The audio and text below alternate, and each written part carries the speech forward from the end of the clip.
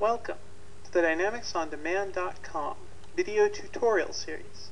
This session explains how to navigate the Microsoft Dynamics CRM homepage. The homepage is divided into three sections. First is the left-hand navigation bar.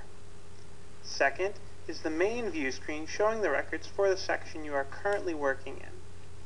Third is the toolbar across the top. Let's start with the navigation bar. The navigation bar is divided into two parts. The part at the bottom shows the major areas of the application: Workplace, Sales, Marketing, Service, Settings, and Resource Center. Above that, the second part of the toolbar shows the major subsections of a specific area. So for example, if I click on Sales at the bottom, I will see a new set of subsections above: Leads, Opportunities, Accounts, Contacts, etc. If I click on the Accounts subsection, the main records view will change to show me my accounts. This takes us to the second part of the application. The Records View screen has three parts: the search box and view selector, the ribbon toolbar, and the list of records.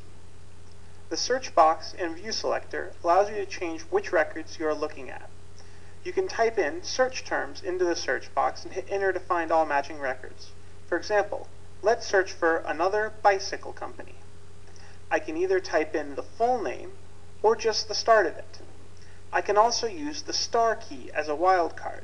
So, for example, if I type star company, I will pull up all records whose name ends with the word company. Next to the search box is the view selector, which allows you to choose from a list of predefined views and see all records matching the criteria of the view. By default, you only see active records that you own, so to see all accounts, I'd select the Active Accounts view. You can even create your own views using Advanced Find, a topic we will cover in another section. The toolbar allows you to take actions on one or more of the records. Hovering over an icon in the toolbar will tell you what it does.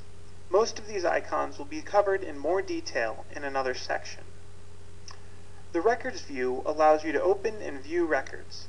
There are two ways to see a record's information. First, you can click the small triangle to the left to see preview information.